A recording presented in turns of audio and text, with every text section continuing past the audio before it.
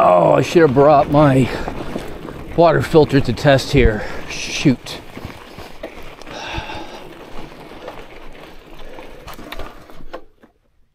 Yeah, I got to drink out of that at some point. Hey, morning guys, it's the Tech Prepper. Hope you're all doing well. Today, we're going to continue our series on radio direction finding, and I'm going to focus on three things. Number one, we're going to take a look at null hunting, or using a minimum signal approach to triangulating a transmitter. In episode 1, I used a directional antenna, and it was doing something called peak hunting, where I was looking for the strongest signals, and that had the effect of giving me some fairly large arcs in terms of the signal. The literature suggests that null hunting gives you a steeper drop-off where there is no signal, so the bearings should be tighter. Number two, we're going to be looking at some terrain analysis. I am a big fan of offline mapping and data, so I'm using Radio Mobile to take the 50 milliwatt transceiver we have, pin it where we're going to drop it, and then do analysis on the RF coverage. It's suggesting that the RF coverage will be longer than I think it is, but we'll find that out too. And then number three, we're going to be using good old map and compass along with the UTM grid square to do all of the mapping things. And in my chest rig here, I have the third iteration of my Land Nav Kit prototype. All right, stick around. We're going to go head over to the spot where the transmitter was dropped off in the first episode. I got to go find that first, and then we're going to go ahead and use the e-bike just for fun to zip around and cover some more miles. We're looking for the Klein pool here. It's like a little cistern, and it might be back here actually. We see barbed wire fence. It's a good sign. Yep, here we go. All right.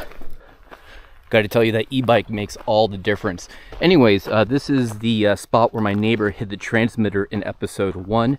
This whole area was developed by Jedediah Klein during the turn of the last century. And we've got a little cistern here. So I'm going to go over where the bike is on the other side, and we're going to drop off the Bionics Microfox 50. And I did program it last night and set it to 50 milliwatts. So should be fun. And yeah, let's see if we can triangulate it. I'm not going to go too deep in this episode on the map and compass work. I kind of covered that in the first one, but I am going to certainly capture the exact coordinates, plot it on the map, and then head out, probably a mile in each cardinal direction if I can, and see if we can get a better bearing and see how close we get to reality.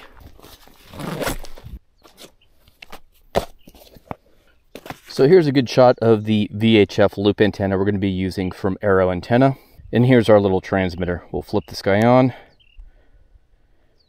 and we'll turn on the radio to make sure we can even hear it.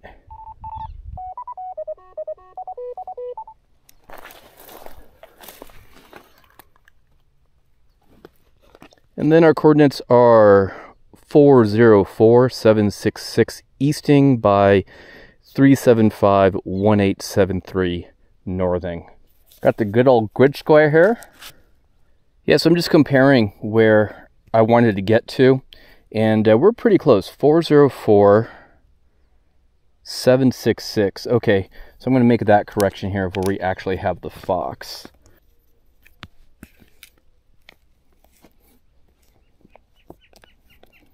You know what? We might as well also erase our spot right here too.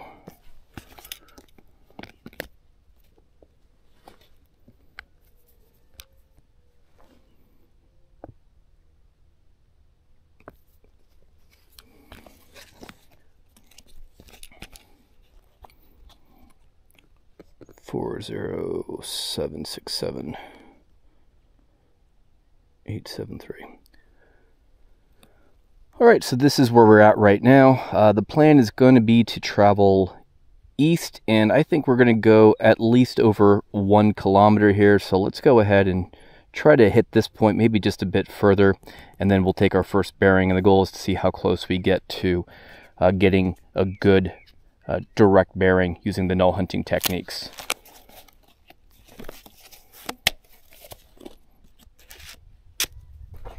Turn on the radio one more time.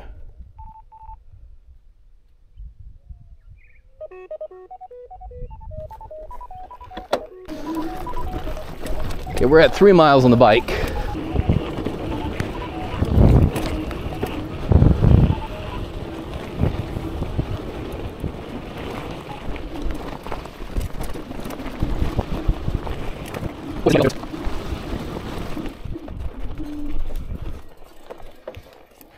Well, folks, we've answered one of our questions. How well does the propagation tool line up against reality? Not very well, unless I screwed something up on that tool.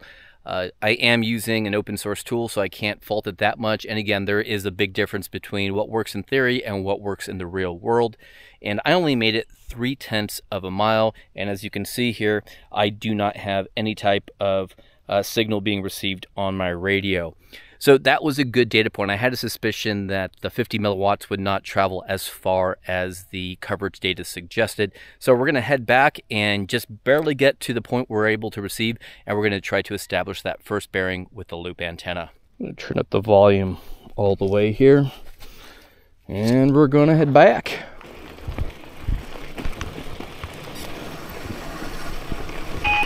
Oh!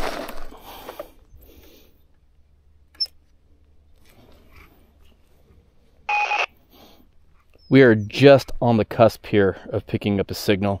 Let's wait till it's a little steadier. Oh, okay. So we're at just about the edge of the range with this vertical here. As I mentioned before, I'm using the RSI meter. And once this gets to about 120, that is about the limits of the receiver sensitivity of this rig. And we're at about 110. And what I also want to prove for myself is, will the loop antenna be able to pick the signal up, because the vertical has quite a bit more gain. Took a little bit of a tumble as soon as I heard that squawking. Take off the vertical.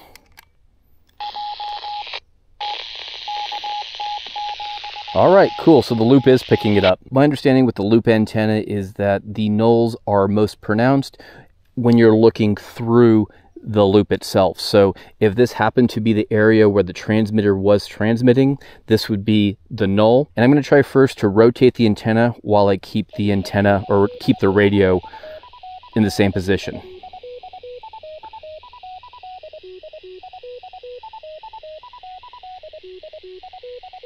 And I'm looking for higher negative numbers. All right, touching the antenna is affecting it. Let's go ahead and do this.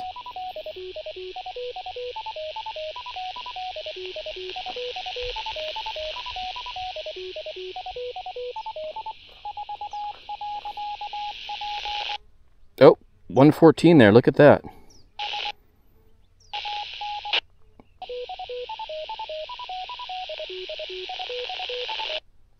Right there.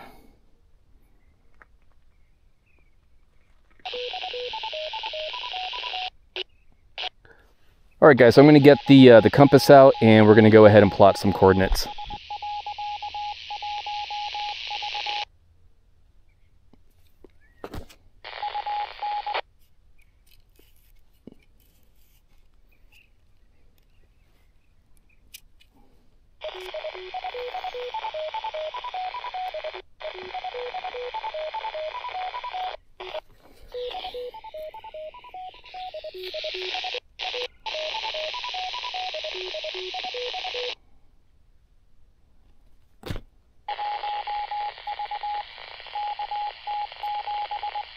So I took a second bearing. This is one of the lessons that I learned in my first one, was to do a range.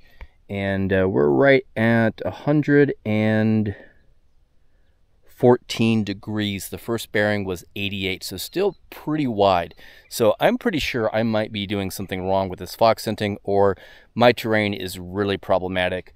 I made sure that there was nothing that would set off the magnetic needle here.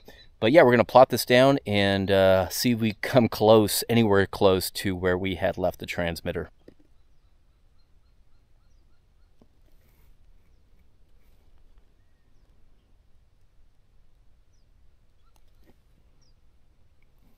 .4954. And then we've got our easting at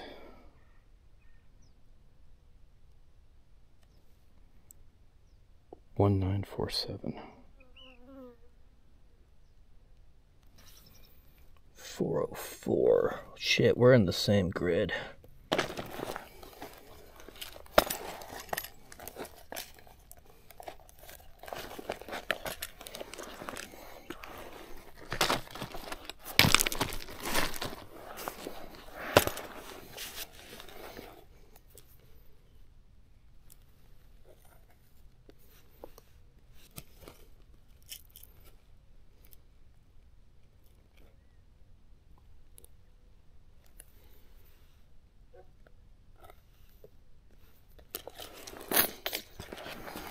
All right, folks, I hope this comes on camera here. So I've plotted myself on the map. Again, we are fairly close. If I were just to see how far we are point to point, we'll just use the grid square here. And let's see this. We'll put 0 on that point. We're about 220 meters from where the fox was to my current position, so not very far. 220 meters is 1/8 of a mile, and this is the edge of our receive. Since the null that experienced was, the first one was at 88 degrees, that is this line right here. And then the other one where I had the deep null, that arc that I wanted to establish, was at 114. So it seems to indicate that the signal is just a bit off. I was expecting the dot here to be here. So let's put this away for a second.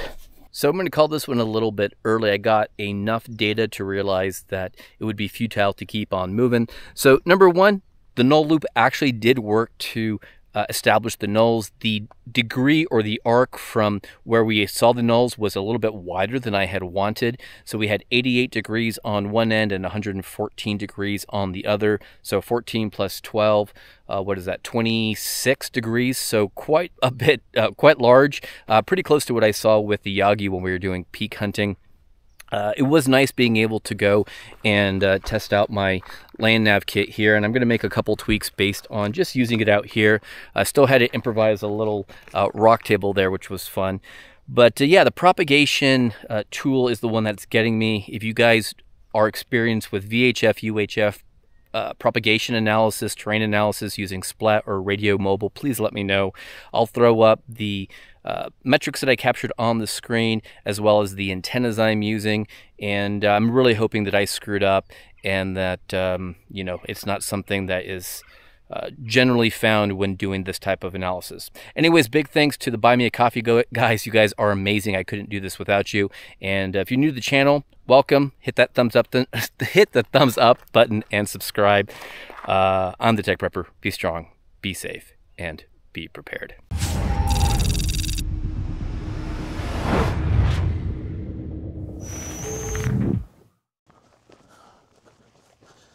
Well, at least we don't have any battery issues.